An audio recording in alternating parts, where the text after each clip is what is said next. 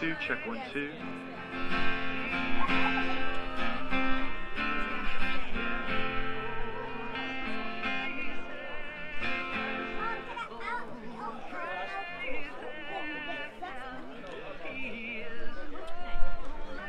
Did I see somebody hanging upside down? You are courageous, boy. Oh, they're so beautiful. Thank you. Thank you, thank you. Bye, Mom. Hello. I know. I'm just trying to get it open. Woo. Yeah, thank you. Here, I'll take it. Oh, I dropped it.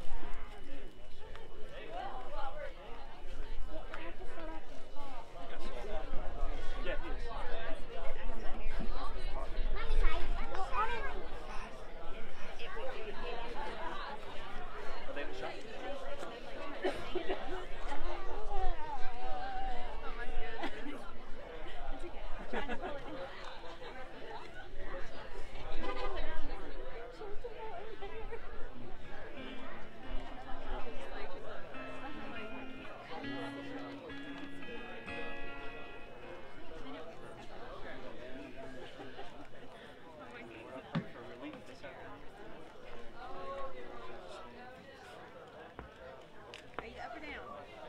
Are you up or down? I know.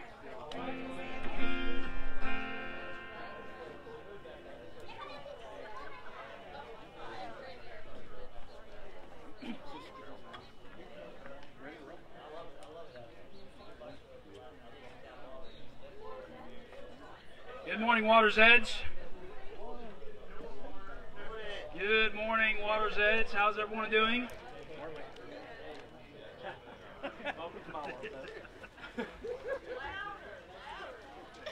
They're invested, though.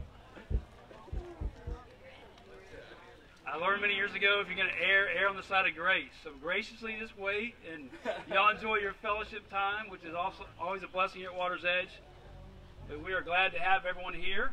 Another beautiful day God's given us. We thought it might be a little chilly, and it might be a little bit this morning, but once that sun breaks on through here, it's going to be a beautiful Sunday morning again that God's given us for Mother's Day, and we're just very grateful for that. So welcome those who are normal folks here every Sunday at Water's Edge. If you're visiting, we're so grateful to have you as well. Grateful for that. And those who are watching online, grateful to have you watch online also and be a part of our fellowship and our worship time this morning.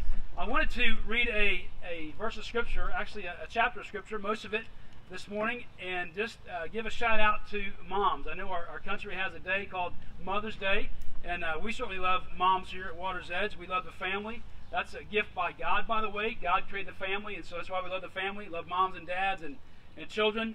Kids rock, but moms rock, and we want to just recognize moms and say, hey, we are grateful for God that He created moms. Grateful for you moms that are part of our fellowship, future moms that are here as well, and grandmothers that are here. Just so grateful for moms. And so I thought about this passage of Scripture from Proverbs. It's a very familiar passage of Scripture that you're probably aware of. And I'm going to place the word mom or mother in place of the word wife because they're kind of synonymous in this great proverb. This Proverb 31, it reads this way: an excellent mother who can find? She is far more precious than jewels. The heart of her husband trusts in her, and he will have no lack of gain.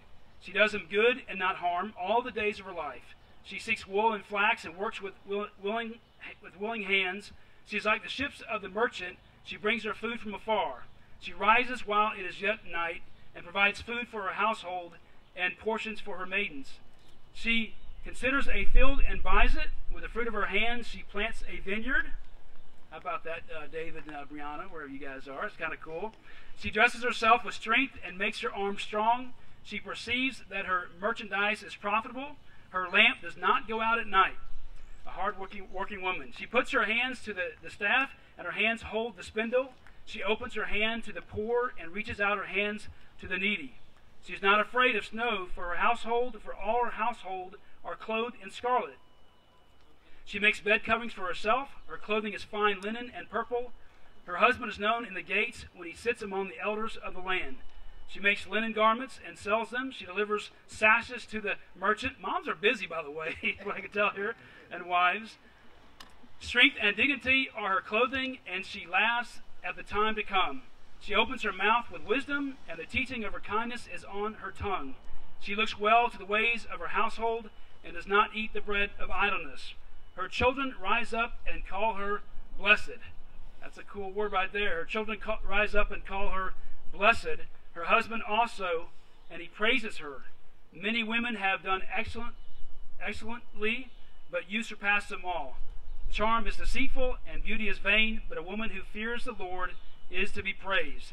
God, give her of the fruit of her hands, and let her works praise her in the gates. What a wonderful word of wisdom coming from King Solomon, coming from the Proverbs.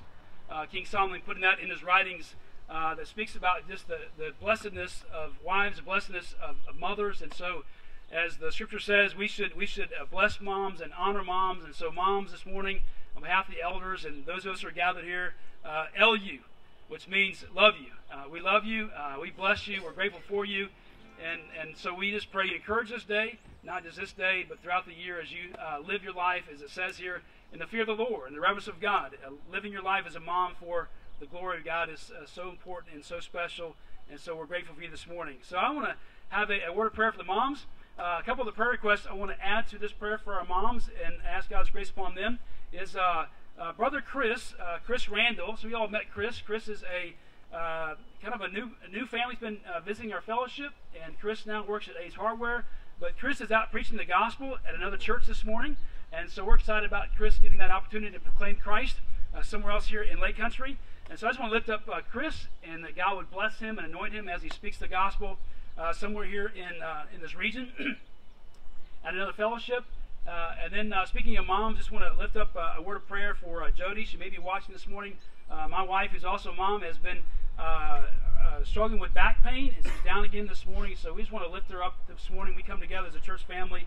We pray together, and we believe in prayer that God answers prayers and does wonderful things. So I want to lift her up as well collectively this morning. So let's pray.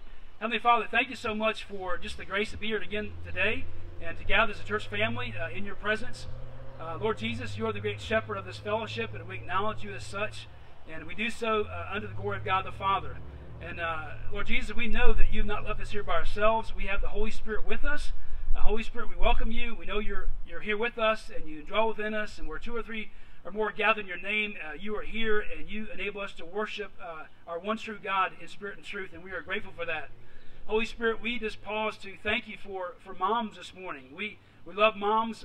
We see it's a gift coming from the one true God, the whole beauty of family. And so, Lord, we lift up moms, and we pray a special blessing upon them this morning, a special blessing upon families in Lake Country, families in Clarksville, families in the state and in America and across the globe. Father God, moms and dads and family is so important as part of your foundation for society. And so we lift it up. But specifically this morning we ask, God, would you bless the moms?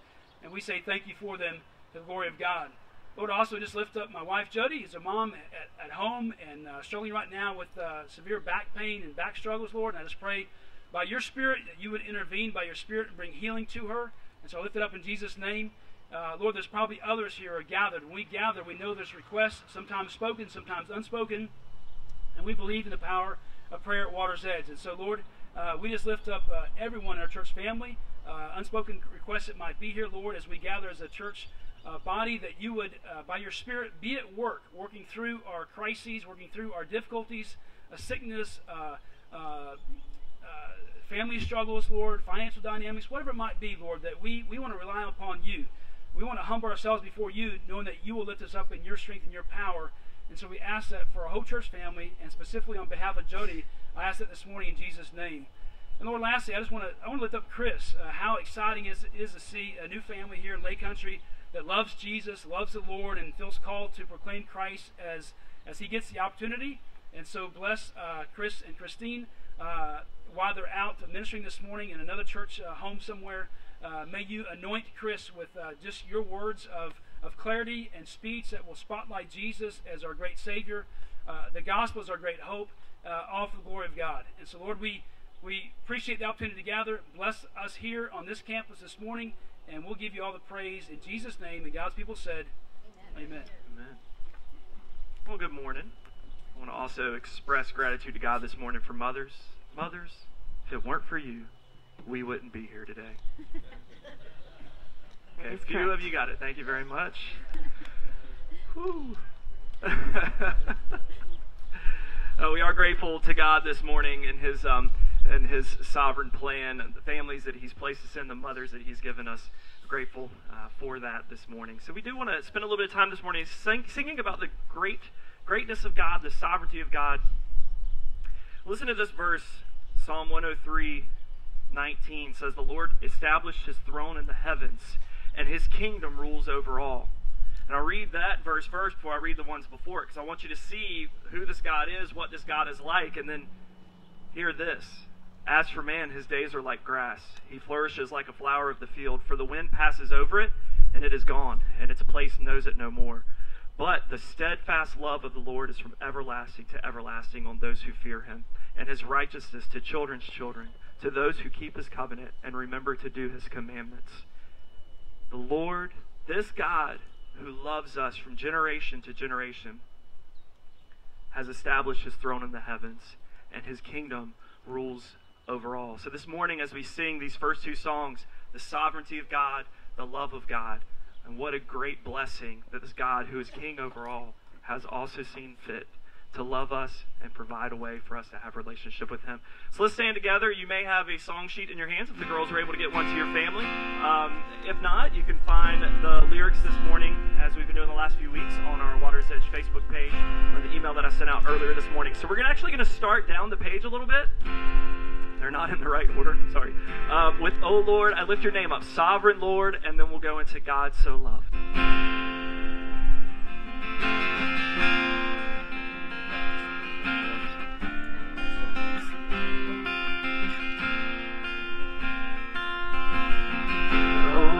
I lift your name up, I worship you, my King, for you are the sovereign I am. Deserving of all glory, all honor and all praise, for you are the sovereign I am. Let's sing that again. Oh Lord, I lift your name up, I worship you, my King, for you are the sovereign I am. Deserving of all glory, all honor and all praise, for you are the sovereign I am. Sovereign Lord, your ways are not my own, your wisdom never ends. Sovereign Lord, you created the heavens, yet you call me your friend.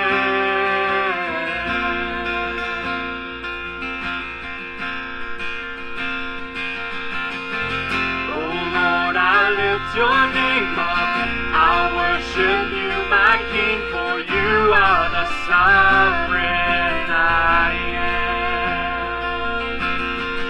Deserving of all glory, all honor and all praise, for you are the sovereign I am. Sovereign Lord, your ways are not my own, your wisdom never ends. Sovereign Lord, you created the heavens, yet you call me your friend. Sovereign Lord, your ways are not my own, your wisdom never ends. Sovereign Lord, you created the heavens, yet you call me your friend.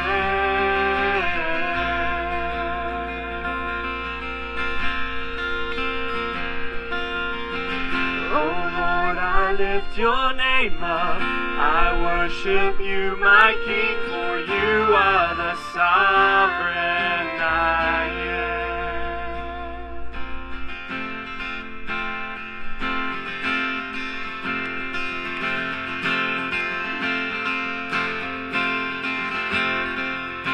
Come all you weary, come all you thirsty, come to the well that never runs dry. Drink of the water, come and thirst no more.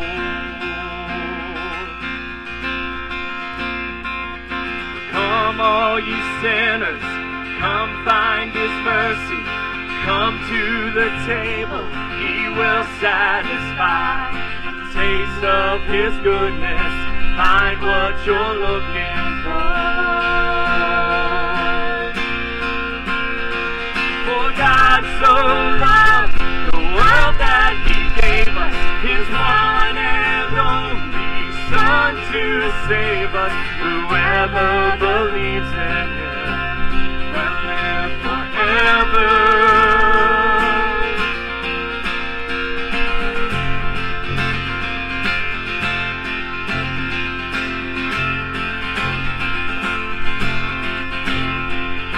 Bring all your failures, bring your addictions. Come lay them down at the foot of the cross. Jesus is waiting with open arms. For God so loved the world that he gave us his one and only Son to save us. Whoever believes in him will live forever. The power of hell forever defeated. Now it is well. I'm walking in freedom. For God so loved the world. Praise God. Praise God, from whom all blessings flow. Praise him, for the wonders of his love. Sing that again, praise God. Praise God, from whom all blessings flow. Praise him, for the wonders of his love. For God so loved the world that he gave us his one and only Son to save us. Whoever believes in him will live forever. The power of hell forever defeated. Now it is well. I'm walking in freedom. For God so loved the world. Sing that again. For God so loved. For God so loved the world that he gave us his one and only Son to save us. Whoever believes in him will live forever. The power of hell forever defeated. Now it is well. I'm walking in freedom. For God so loved the world. Sing praise God, praise God, praise God, from whom all blessings flow. Praise him, for the wonders of his love.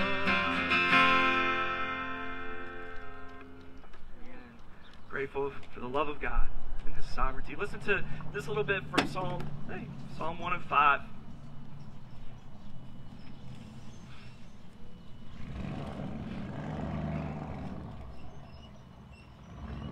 Oh, give thanks to the Lord, call upon his name, make known his deeds among the peoples. Sing to him, sing praises to him. Tell of all his wondrous works. Glory in his holy name. Let the hearts of those who seek the Lord rejoice. Oh, may we rejoice this morning in the love that God has shown us. May we rejoice this morning in glorifying God for who he is, for what he's done. Before the world was made, before you spoke it to be, you were the King of Kings. Yes, you were. Yes, you were. Glory to God. Glory to God. Glory to God forever.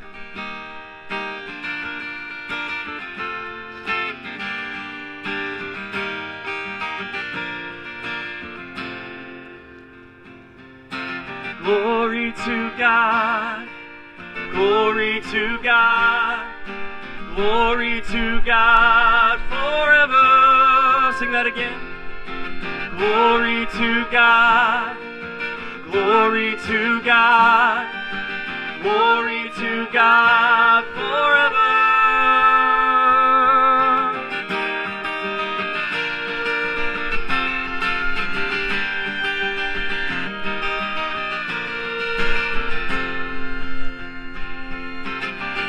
Before the world was made, before you spoke it to me, you were the King of Kings. Yes, you were. Yes, you were. And now you're reigning still, enthroned above all things. Angels and saints cry out. We join them as we sing glory to God. Glory to God. Glory to God forever. Glory to God. Glory to God. Glory to God forever.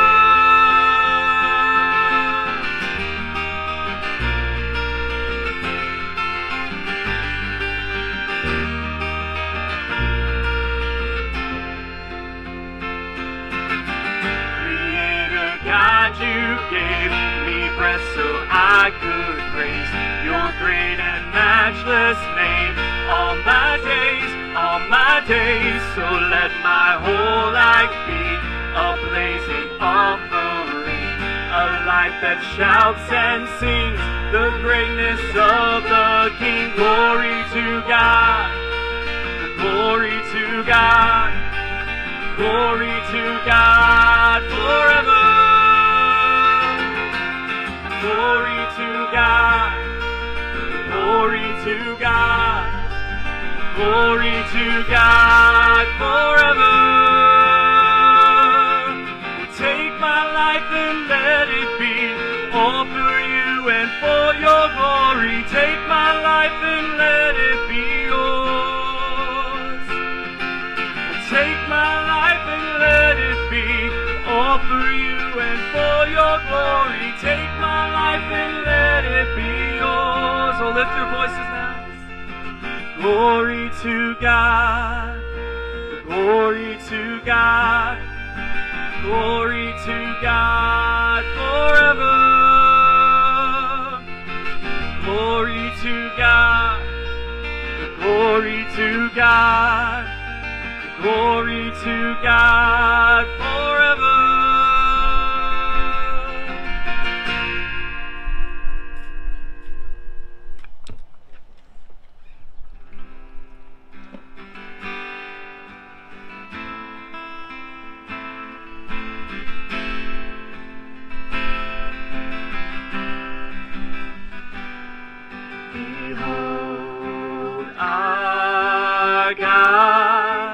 Seated on his throne, come let us adore him. Behold our King, nothing can compare. Come let us adore him. Who has held the oceans in his hand? Who has numbered every grain of sand? Kings and nations tremble at his voice. All creation rises to rejoice.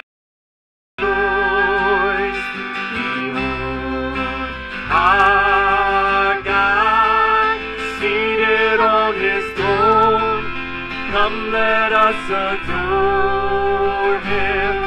Behold our King, nothing can compare.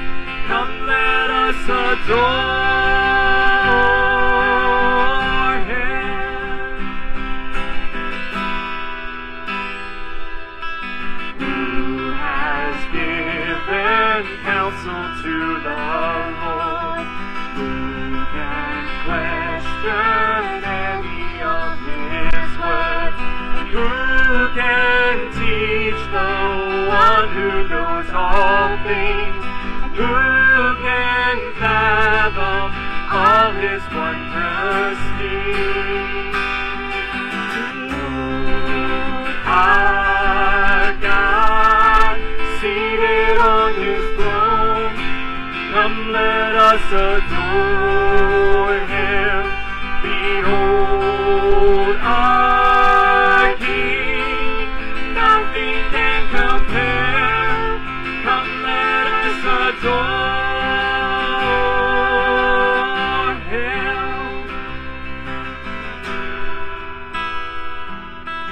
Who has felt the nails upon his hands, bearing all the guilt of sinful man? God eternal, humble to the grave, Jesus Savior, risen now to reign. Our God, seated on his throne, come, let us adore him. Behold our King, nothing can compare. Come, let us adore him. Sing, you will reign. You will reign forever. You will reign forever. You will reign forever. You will reign forever. Shout out this morning. You will reign forever. You will reign forever. You will reign forever. You will reign forever. Behold our God, seated on his throne. Come, let us adore him.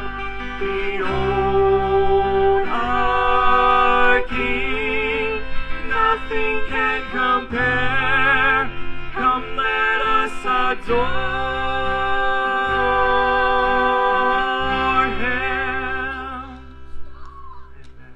Lord God, thank you for your goodness. Thank you for your sovereignty.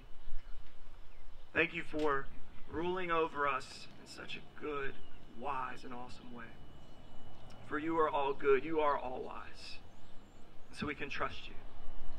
As the Christians in the early church, as they began to face opposition and persecution, their response was rejoicing and honoring you as sovereign God over all that they were experiencing, over all that they would endure. God, may we too, in the chaos of the world around us, remember that the King of Kings is on the throne, and that he is good, wise, and he's worthy of our praise. So God, thank you for that. Holy Spirit, encourage us. Encourage us as we study the Word now. Teach us. We might walk out of here trusting you more, that our confidence in you would be as high as it's ever been. Lord, you are worthy of our praise. You are also worthy of our trust. Lord, help us to trust you more. In Jesus' name, amen. Now, I'm going to be seated. Pastor Will.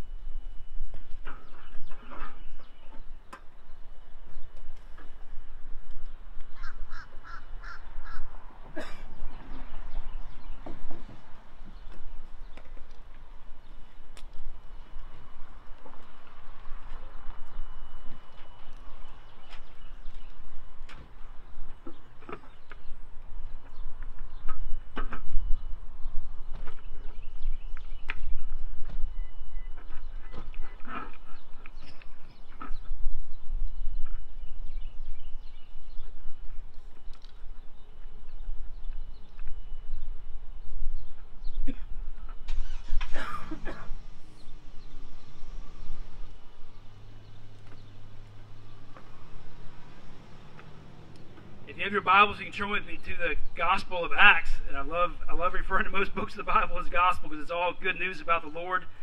Somehow, some way, we are in Acts chapter 4 this morning, and we are continuing our incredible story we looked at last week. And so if you want to follow along with me, you can go to the book of Acts in chapter 4, beginning at verse 23.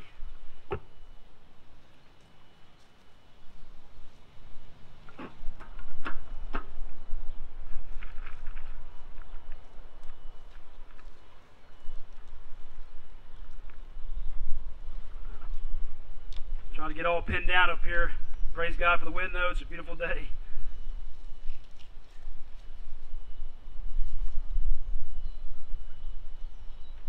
So I saw a story last night on social media that I was really encouraged by, and some of y'all who are part of our church family, you may have seen this story as well, and may also been encouraged. I'm going to try to just paraphrase the story, what I recall of it, and it's from a dear brother and sister in Christ that used to be part of Water's Edge. They went here for several years, and then God had Brother Randy get a promotion to a different power plant. I think he's actually since then moved to another power plant. But love Randy and Michelle Tedder, part of our church family. And I saw his wife, Michelle, had posted a story that took place, I think, in the past couple of days. And the story is basically this. There had been to a doctor's office, because Michelle, remember her in prayer, needs to have shoulder replacement surgery. And so we want to remember her, lift her up this morning. But she's needing shoulder replacement surgery. And so they had gone to the doctor somewhere, don't know exactly where. And on the way back, Randy, the good husband that he is, wanted to stop by a gun shop. And I don't know how those two things go together, but anyway, she's set for her surgery, and so she asked for prayer about that. And so Lord, lift up Michelle in regards to her surgery. But they come back, I guess, heading back home, and they go to a gun shop, Perry's Gun Shop. Now, I don't know where Perry's Gun Shop is. Anybody here know where Perry's Gun Shop is? I think it may be like Wendell, North Carolina. Where's Wendell, North Carolina? Anybody know? Wendell, North Carolina? Now there's barbecue there. I've got to figure out where that place is then. And so they're at Perry's Gun Shop in Wendell, North Carolina, right? And so she goes on to tell the story. There's a very tall fella that's inside the gun shop. And if you know Randy's he's always smiling, just a gracious, kind, easygoing fella. Somehow he kicks up conversation with this very tall fella. And the reason I mention his height, because there's a picture of him in this post, but also says because of his height, somehow Randy used that as a conversation piece, said something about how tall he was, and then somehow that conversation led to talking about Jesus, talking about Christ. Now, if you know Randy, that's who Randy is. He always likes to share his faith in some way. He feels called to evangelism and to be bold in sharing his faith, as we shared last Sunday. And so Randy begins to talk with this fella about the Lord Jesus Christ. Well, ends up this guy's a believer, right? And so they begin to swap stories and tell each other about salvation experiences. And as part of the conversation, this tall guy, whose name is Jonathan, he shares with Randy and Michelle how his parents came to know the Lord, and I think his maybe sisters came to know the Lord through a Billy Graham crusade. It was at a Billy Graham crusade where the gospel was preached, and they responded to the gospel of Christ, gave their life to Christ, and have been walking with Jesus ever since. And so they're swapping all these God stories, right? It's just a God-centered testimonial time here at Perry's Gun Shop. And so what happened then, Jonathan says, hey, listen, and I don't know how close they are from a time frame in regards to if he can attend this or not, but Jonathan began to tell Randy about a Bible study that his dad had started, and was inviting Randy to this Bible study. And so Randy, I guess, said sure. And so Michelle describes in her post how then Jonathan texted over his phone information to Randy.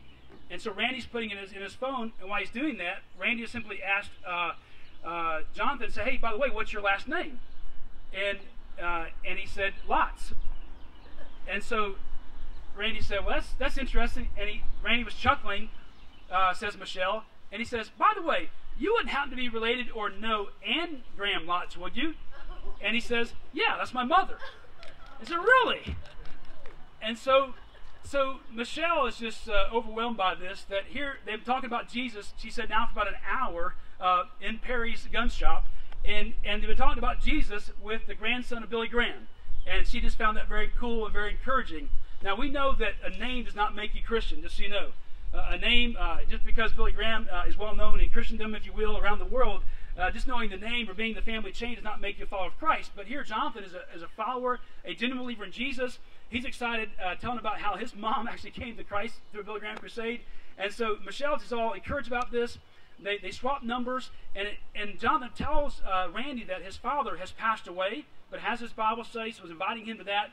And so then Jonathan prays for Michelle for her upcoming surgery. Remember, she's going to have shoulder surgery. So Jonathan prays for Michelle, and then Randy prays for Jonathan in regards to his dad having passed away. I don't know how long ago that was, and for Ann and their family. And so Randy prays for them. Jonathan prays for Michelle and Randy. And so basically what took place, what I see is, it's like this prayer and praise time at Perry's Gun Shop. And I thought that's kind of cool, man, just how an impromptu time of prayer and praise at a gun shop. I mean, does it get any better than that? I mean, think about it. Roy, you with me on this one? I mean, a gun shop, right? Amen. It's like, you can pick out a few new guns and pray and praise God at the same time. So how cool is that? And it really flowed out of, as I thought about that, the story, it flowed out of really just them sharing their testimonies.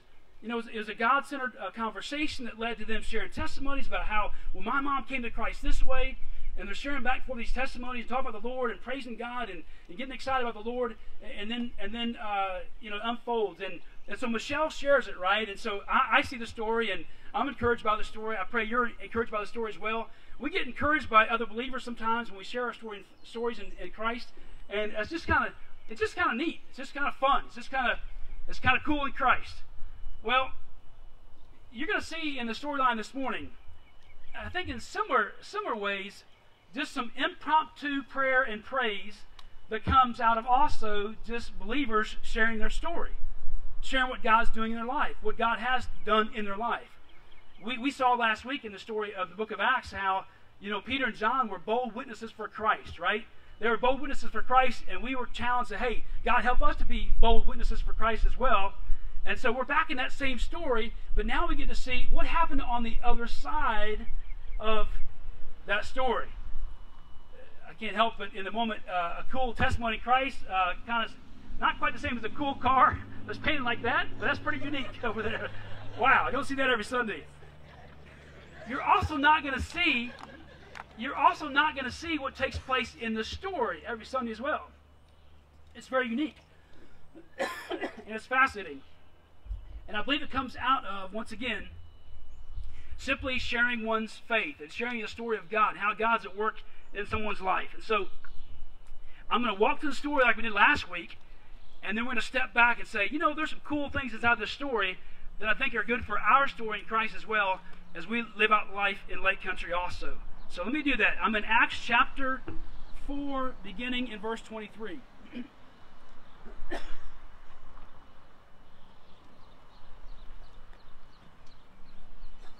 So here we go.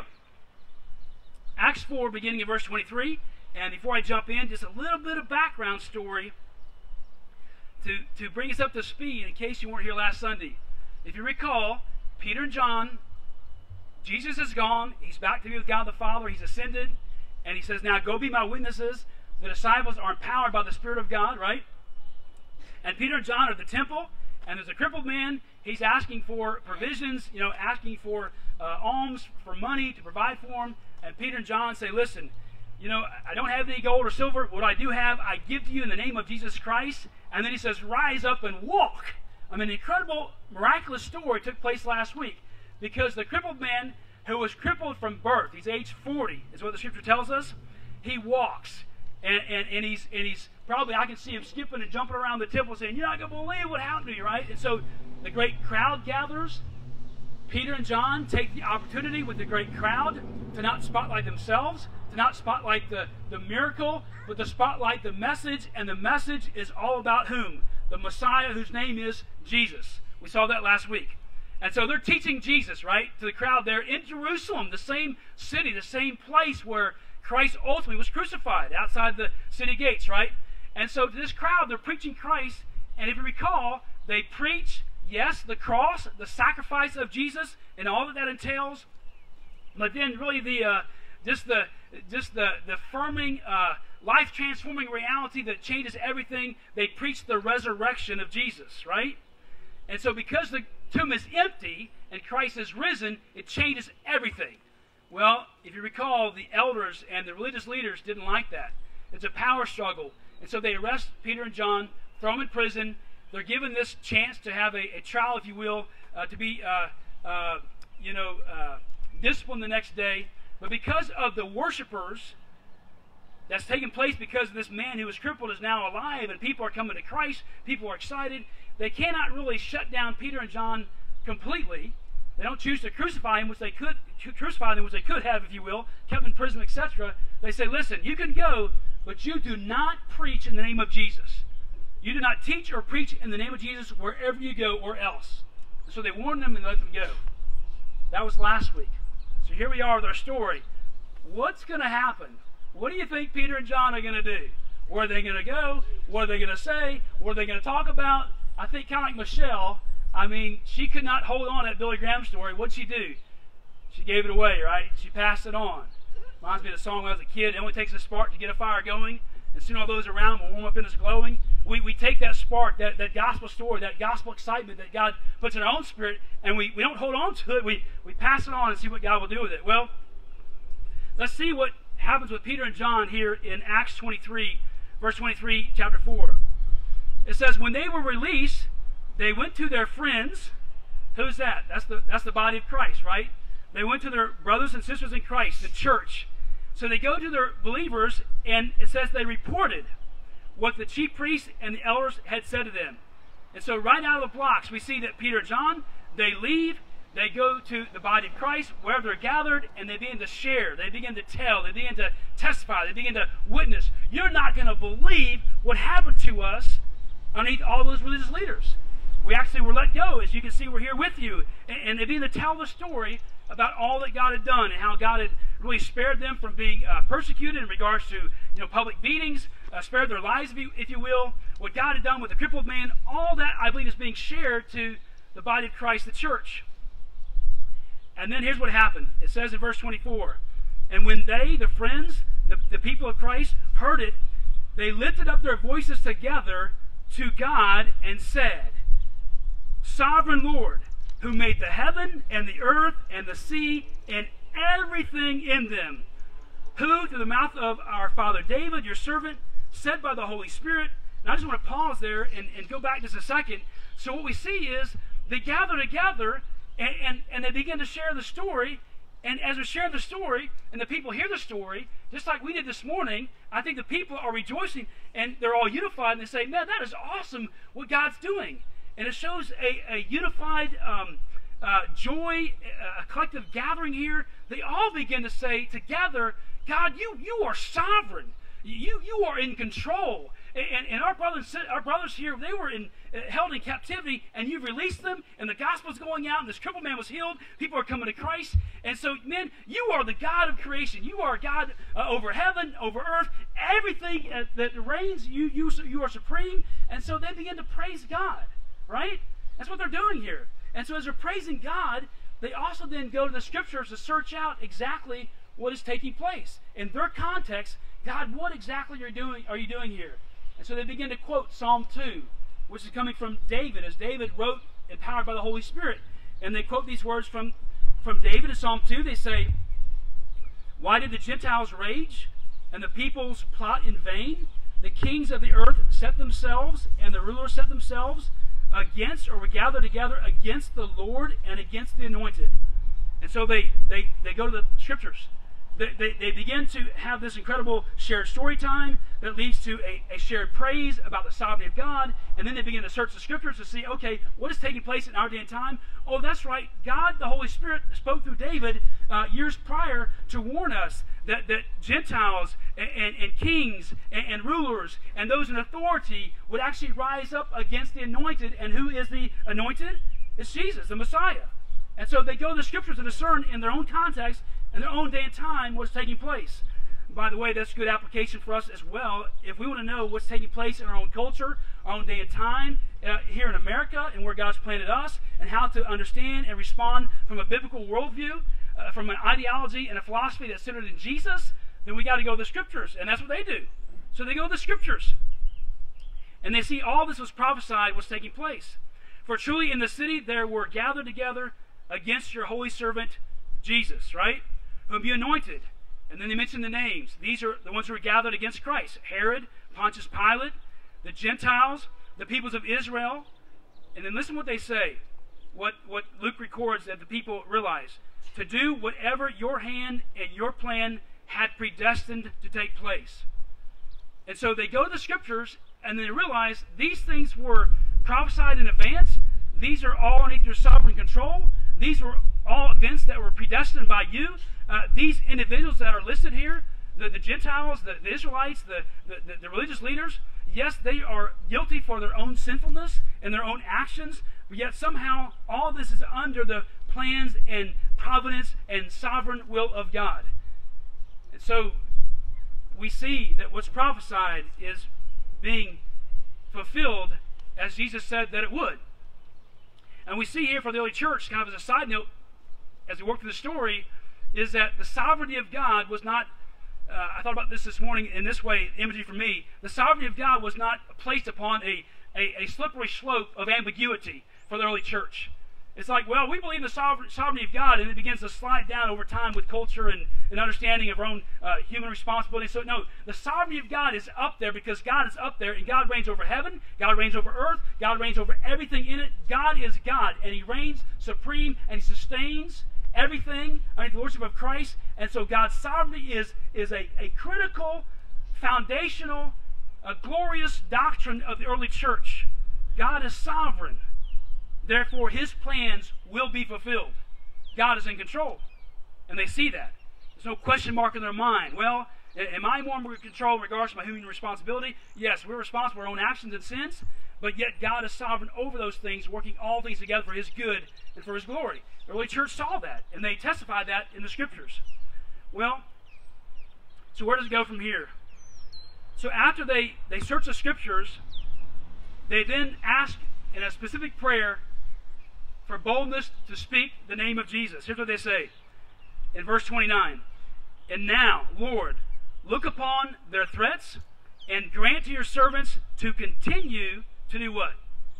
To continue to speak your word with what? With all boldness. So they're asking God, would you enable us to continue this witnessing of Christ and this glory of Jesus and seeing what you're doing? And then they say, we'll continue to speak the boldness while you, speaking of God, you stretch out your hand to heal, and signs and wonders are performed through the name of your holy servant Jesus. And so we're going to do our part. We're going to continue to proclaim the gospel, share the gospel, speak about Jesus, tell people about Christ and how we need to be forgiven of our sins, repent of our sins like Peter's been doing at Pentecost, and forward. Hey, listen, we are guilty for a holy God. We need to repent and get right with God. And the blood of Christ, the sacrifice of Christ, it cleanses our sins. And so we place our faith in Jesus. Help us to continue to tell that story. And God, we know you'll do your thing. You'll do miracles and healings and signs. You'll do those things that testify of this message so people understand the Messiah is who He is. He's God. He's God the Son, the resurrected King whom reigns over all things and all people. And so they pray that prayer. What a great prayer to pray. God, would you help us be bold in our faith to continue proclaiming the name of Jesus? And then here's how the story ends. Kind of like I was mentioning that car.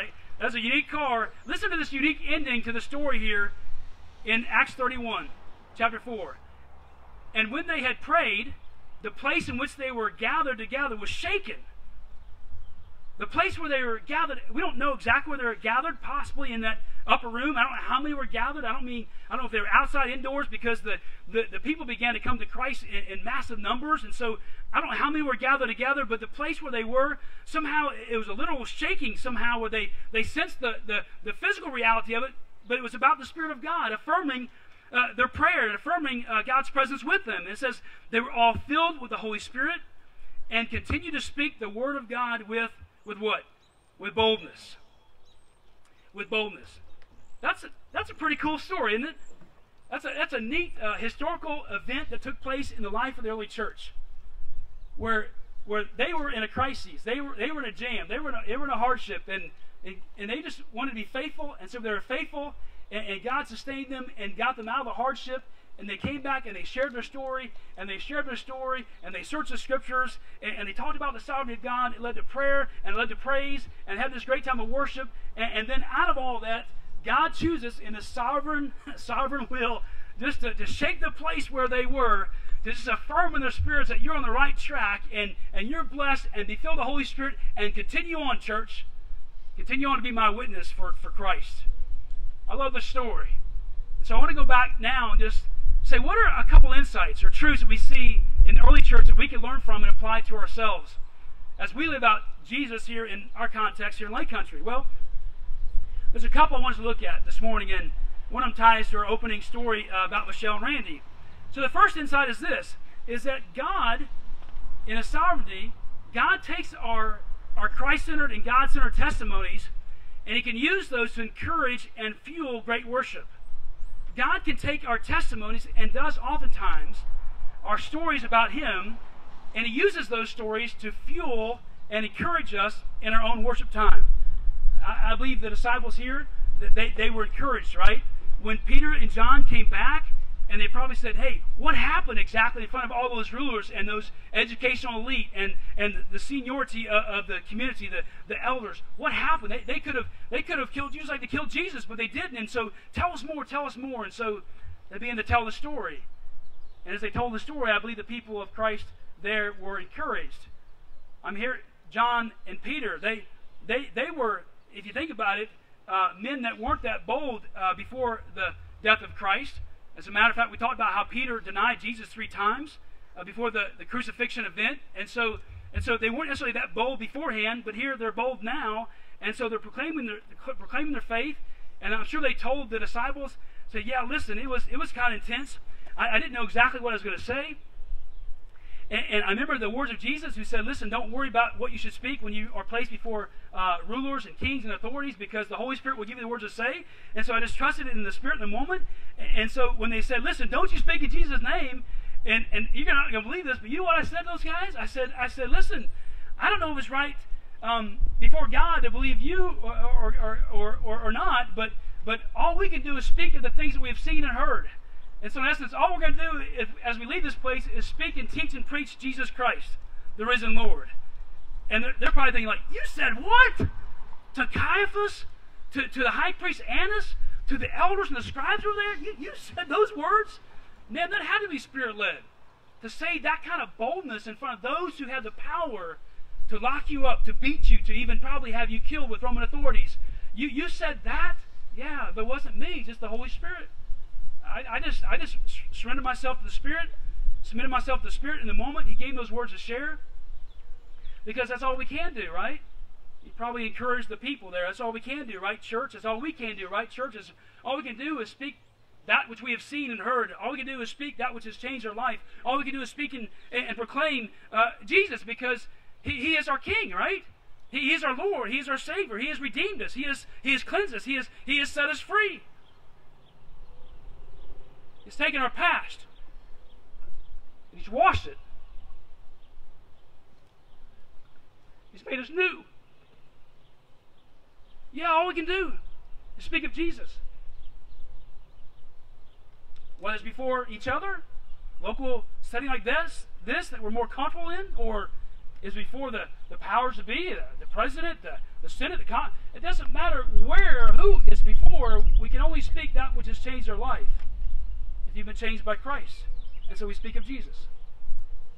I believe the disciples were encouraged when they heard these words from Peter and John, and I believe it fueled this great worship that we see that took place. And so I praise God for testimonies that speak about the power of Christ and the power of the transformed life.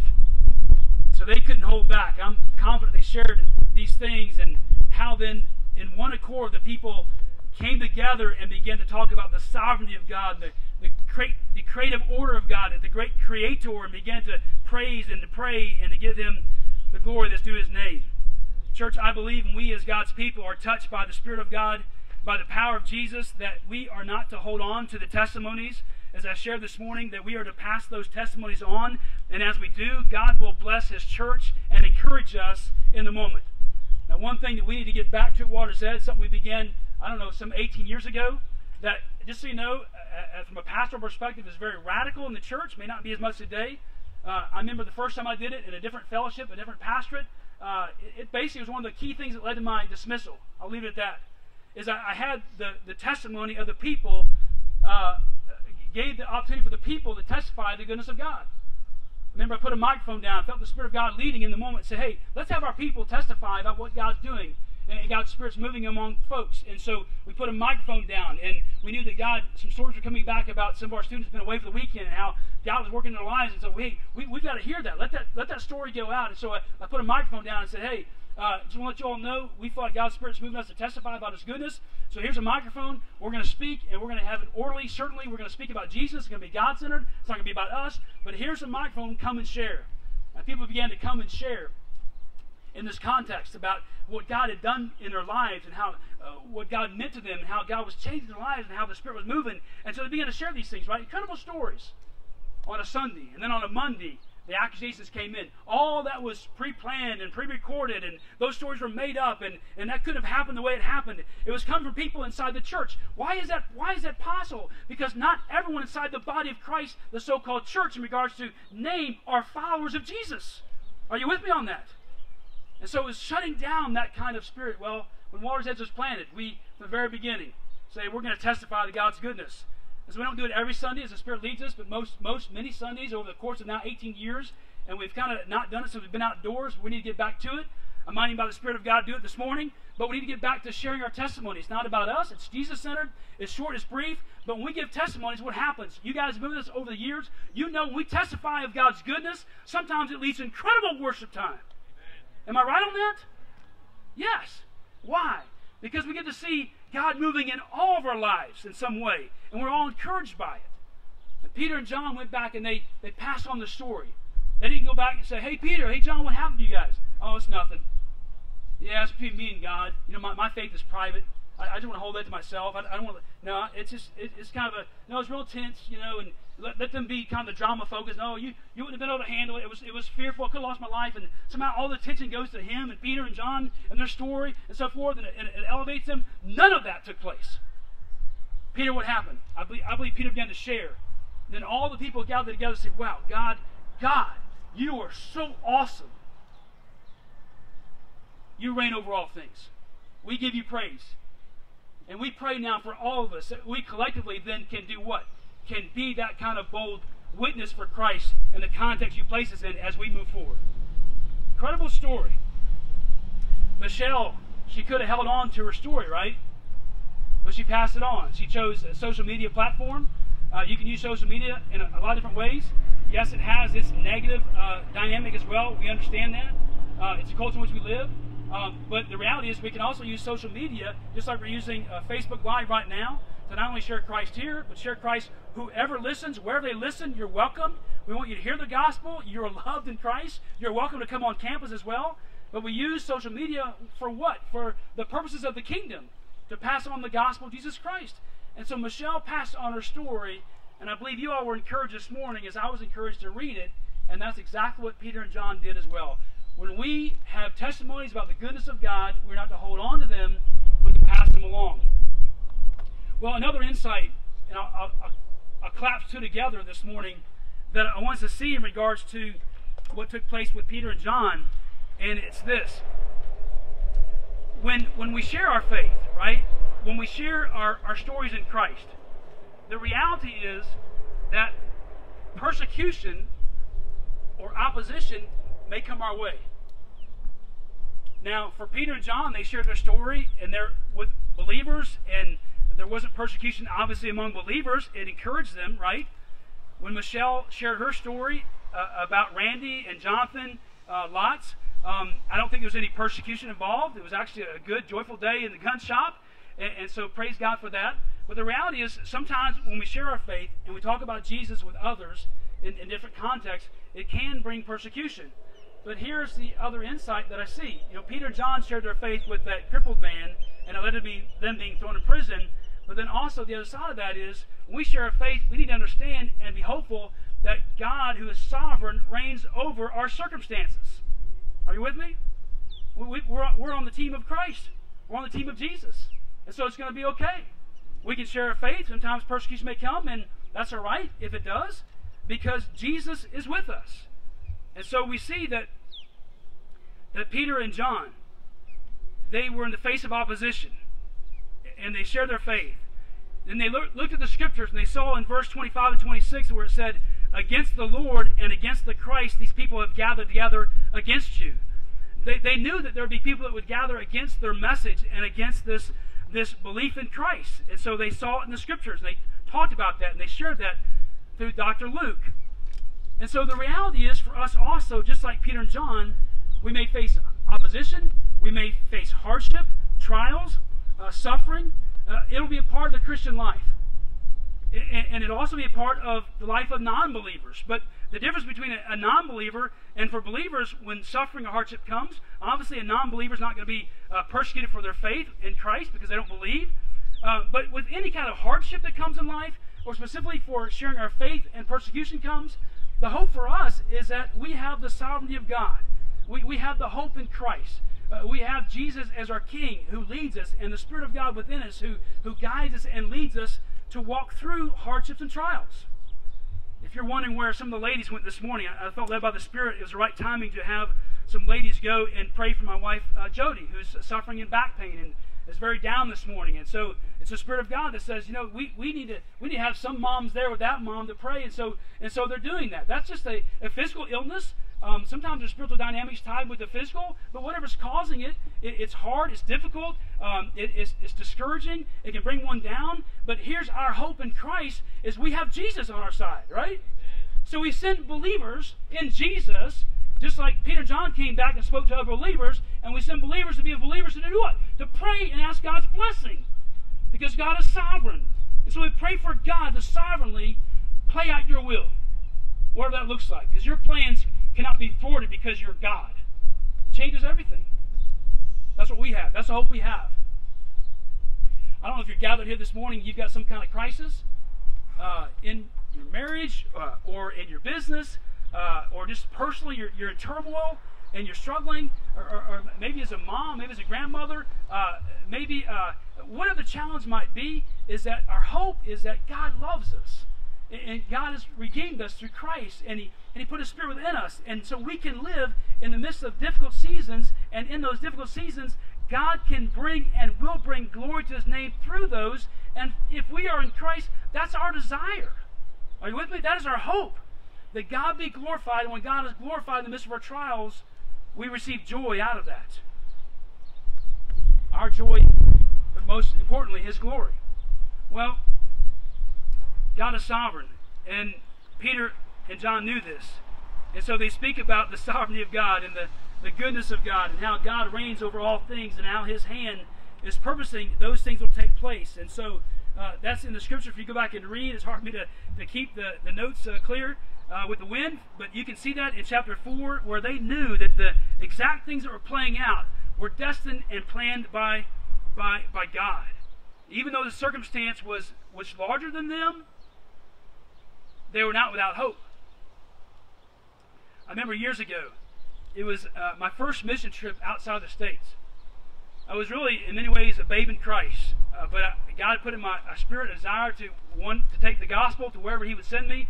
And so in a seminary class, they said, hey, we're going to Bangladesh this summer. If you want to go, here's the details. And I thought, man, I want to go. And little did I know what I was getting myself into. And so my first mission trip that summer, signed up to go, and we get to Dhaka, Bangladesh, or Bangladesh, how you might pronounce it. But we're in the capital city, and I remember coming off the airplane in the terminal and going out of the terminal. It was just complete, overwhelming culture shock. As people were yelling and at us, what seemed like yelling at us, wanting to touch us, wanting to get things from us, and begging of us, and so forth. And so I'd never experienced that in the States. And so it was culture shock right from the get-go. And God, well, this is kind of intense. This is kind of scary in some respects. And so, but you got us here for a reason. And so we made it to our hotel on the outside of the capital city, Dhaka, a major city in Bangladesh. And we're in a hotel. And the next morning, they're going to split our teams up in different parts all over the country. And so the next morning arises, and I've got a group. We're going to northern Bangladesh. Some people are going to southern Bangladesh. give you kind of a feel for the intensity of things that we learned over the course of the 2 weeks we were there, is that in southern Bangladesh, the team that went there had discovered that Osama bin Laden, this is back in 1997, Osama bin Laden had a military training camp close to where they were staying, and they thought the room was being bugged and so forth and overseen by the local police, and so you kind of get the feel for the intensity. I realized what we got ourselves into. Well, we're in the hotel on the outskirts of the city that morning before we are transported to different parts of the country, and we're ready to go, and then the leader who lived there in Bangladesh comes into our hotel room and says, hey, you guys need to sit tight and just begin to pray. And we said, okay, pray about what? They said, well, the local authorities here in the city have come and they've taken our passports. And we have our passports and we don't know what's going to unfold. We have no idea what's going to unfold. And so we just need to be praying. They didn't give us many more details, just pray. Well, when you don't have details, usually your mind can race a lot, right? So we're in a foreign land, borders India, a Muslim country, a Hindu country. We know there's been persecution against Christians throughout the country. And so here they have our passports, not letting us out of the hotel. And so we just begin to pray. Well, it was kind of intense focused prayer time, if you might. Don't know if we're going to be, locked up, imprisoned, not be able to get out of the country. And so it was challenging. Well, we prayed for a couple hours, and then by God's grace, they came back in and shared with us that we had been released. They gave us back our passports, and therefore the teams could break up and scatter throughout the country, which we did. And so we get on the bus, and we're scattering north, and you can just imagine the relief over our team. About 10 of us in our bus. It's like, man, thank you, God. I don't know what's going to happen there, and that was kind of intense and kind of scary, but you had this fear in your mind. And as we get on the bus, we're traveling to northern Bangladesh, about a 10-hour bus ride, 8 to 10 hours. And the bus driver has music on, and the music is so loud. I mean, it's like screaming in your ears. And it's of their culture. I'm sure if I was raised there, I would probably appreciate the music, but in the fear of almost having felt like we were going to get arrested in the city, the capital city, and all the things else going on, the music was just not comforting to my spirit. And I began to wonder if it's Islamic music. It seemed to be demonic to me. It just wasn't encouraging. I was getting a little bit fearful in my spirit. And then one of our guys that was with our team had brought some music, and someone said, hey, why don't you ask him if he'll play one of our CDs, right? And so he slipped over, I don't know if it was a CD or tape back then, 97, but he gave him a tape or a CD, and the bus driver couldn't speak English, but he took that tape and CD, and he took out his music, and was like, oh, we can hear for a moment, and he placed in our music, and I don't know if he thought he's going to get, music from American culture like Madonna or something, but instead he got music that was all about the Messiah, all about Jesus, all about the great and goodness of God. Our God is a great, great God. And so they began to play that music, and he also played it very, very loud, just like his own music. And so we're jamming. I mean, literally jamming as loud as you can possibly think of, and still, think up the highway to northern Bangladesh. This long trip, listen to praise music, all about our great God and our great Savior. And I just think, that story reminds me of how when they came and said, hey, they've got your passports, and we were asked to pray. The situation really was above us, right? It was beyond us, out of our control, nothing we could do. Same thing for Peter and John. The situation was above them, out of their control, nothing they could do. But when you find yourself in situations that are above us and out of our control, you go to the one who is above the situation, right? And the one who's above the situation is our sovereign God. Our sovereign God and our sovereign Lord reigns. And so we go to him. We go to the one who's above the circumstances, who's above the situations, who's above the crises, who's above the difficult days, right? Who's above all things, and in him we have our hope. And God brings praise and blessing in the midst of it. He did that for John and Peter. He did it for us on our trip. He can do it for you today as well. Moms, maybe you're having a struggling day today. It's supposed to be a great day for moms. Maybe you're struggling. Maybe you're having hardships, and the situation seems so above you and so beyond you. Well, guess who's above the situation? God is. God reigns supreme, and he loves you. That's been determined through Christ and the cross, his death, burial, and resurrection. And so I love to think about how, as we share our stories, yes, times may be difficult, persecution may come, but the reality is we have a great God, and we can trust in him. And out of the difficulties, he will bring glory to his name. Well, one last thought, coming from Peter and John, that I want to just highlight here for a second, is that they prayed, right? They prayed, God, would you give us boldness? And they wanted to have this boldness in order to share Christ. And God answers their prayers. The shaking is really the answering of their prayers. And so God answers prayers that are prayed, I believe, according to His will. And we see that in the church, is that they prayed in accordance with God's will. And how do we know that? Because they prayed that they would have the power to share their faith. So let me ask you, do you think it was God's will for the disciples to begin and continue to share their faith in Christ? Well, yes. Jesus said before He went to be with God the Father, before even the crucifixion, you'll be my witnesses, right? And before He ascended, He said, listen, go ye therefore into all the nations and make what? Disciples. And then He said, but listen, don't go yet. You guys hold back, and the Holy Spirit's going to come, and the Holy Spirit's going to empower you, and He's going to empower you to do what? To be my, what? Witnesses, right? In Jerusalem, Judea, Samaria, the ends of the earth.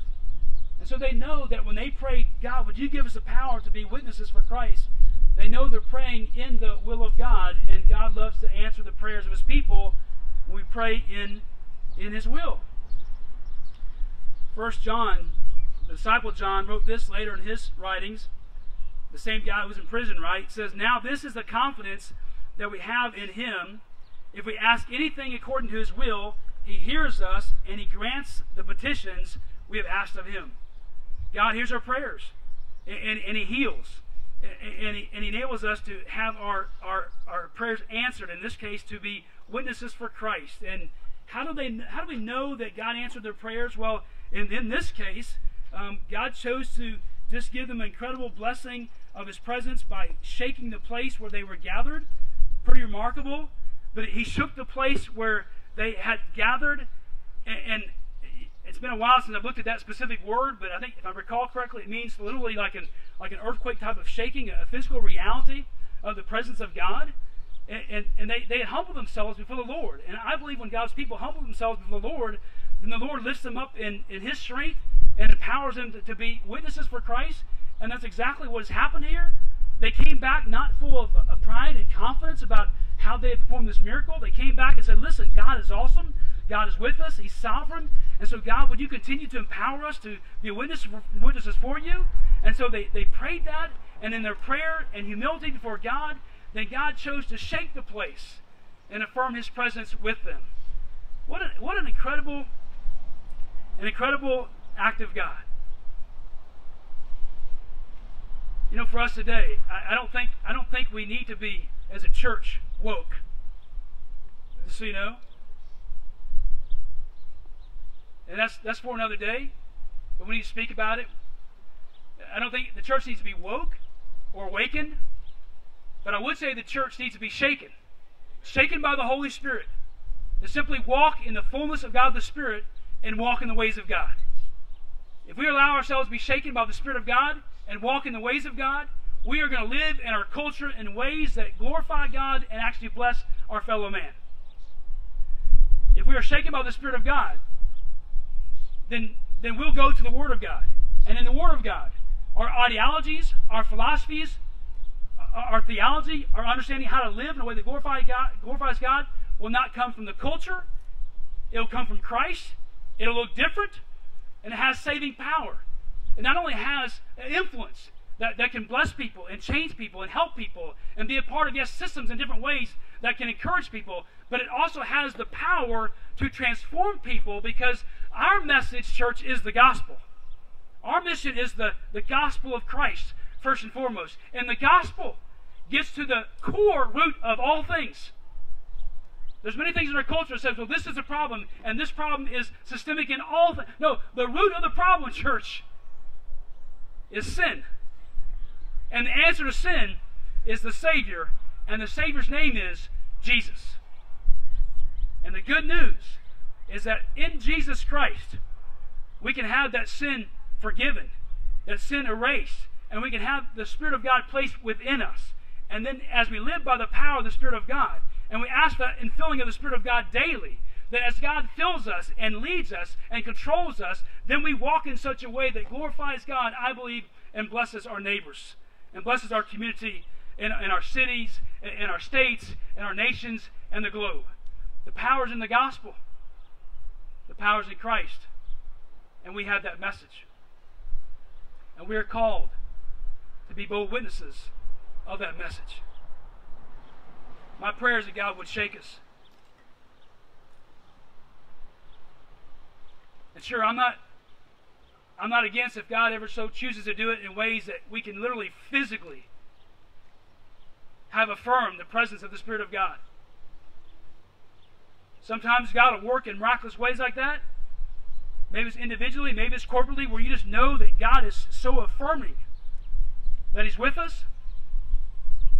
But even when you don't have that feeling, just so you know, I don't think the church had this little physical shaking every time they prayed. Just so you know. I don't think the focus is to ask for that every time we gather. Just so you know. The Spirit of God is mysterious. He's like the wind. We can't see it, but we know that the wind is real because we see the papers flying on the page here. We see the trees blowing up there to my right. We know the wind is real, but we can't see the wind. But we know that it's real because of the powerful effect it has on the things around us. And we're gathered here together today, not because we can see the Spirit of God or can see God, but we're gathered here today because we know the powerful effect that God has had on our lives, on us individually and collectively as a church, because of the gospel of Jesus Christ. Because of placing your faith in Jesus, the one true Savior, the one true Lord, the one true King. Shake us, Lord, that we might be witnesses for your glory until all the nations, beginning right here in Lake Country, come to see the beauty and place their faith in the person and work of Jesus Christ. Let's pray. Heavenly Father, we thank you so much for the chance to gather and to learn from your scriptures, your holy word that speaks to us week in and week out about your character and your goodness and your ways for us. They speak about how you are sovereign and how you reign supreme. And we acknowledge you as our great, supreme, sovereign Lord. They speak about how your scriptures guide us in your ways to know what's taking place, even in our own day and time, and to know the answers, the solutions, which ultimately come back to the gospel of Jesus Christ.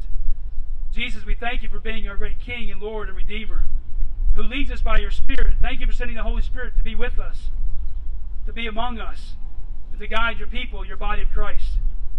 Holy Spirit, we thank you that you dwell within us, but we also pray that you enable us to ask for your filling daily, that we allow you to control us daily, that we might walk in the ways that glorify our Heavenly Father. Holy Spirit, shake us. And we'll know that we're shaken when we are willing to proclaim and live out the glory of Christ among ourselves and among others in our community. Lord, we thank you for giving us a witness. And we ask for those who are hearing the witness for the first time this morning, or maybe the third or the fifth time or the 10th time, they have not surrendered to the witness of Christ, the testimony of Jesus, Lord. They have placed their faith in the Lordship of Christ. And then make that known, to testify of it, to let it be known. To step forward in obedience, for example, through baptism and through walking in the ways of God, to not hold it to themselves, but to place their faith in Christ and be born again in the family of God.